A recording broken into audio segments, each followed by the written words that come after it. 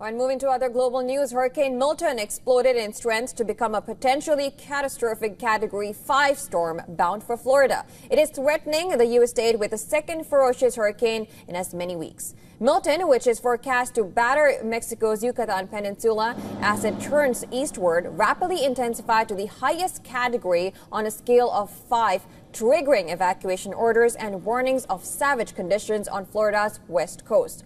Officials are warning that the rapidly approaching Hurricane Milton presents a multi-hazard event that will bring storm surges, flooding, and power outages.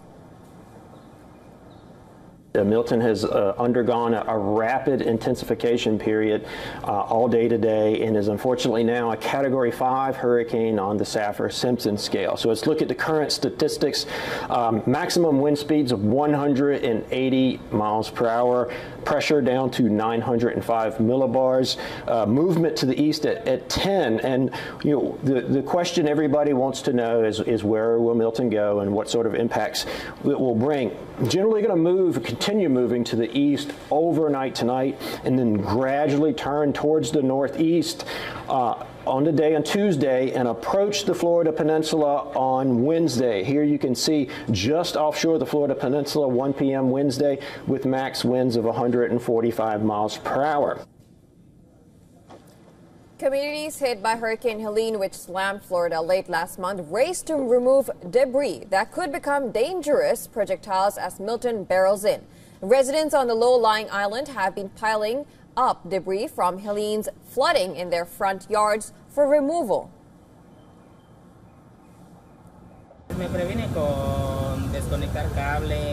I prepared for Hurricane Milton by disconnecting cables, preparing my important documents in a waterproof portfolio. I will close my windows. I already bought food and water in case there is scarcity. I also bought some candles in case power takes a while to come back.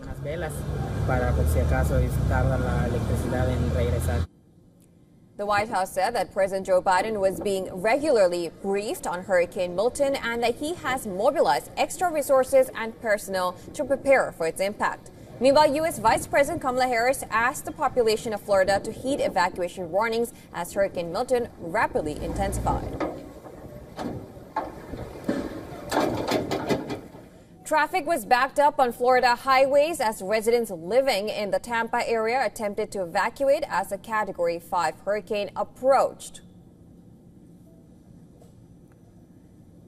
Florida authorities have issued mandatory evacuations orders for areas including some parts of Tampa, a metropolitan area of more than 3 million people that could take a direct hit.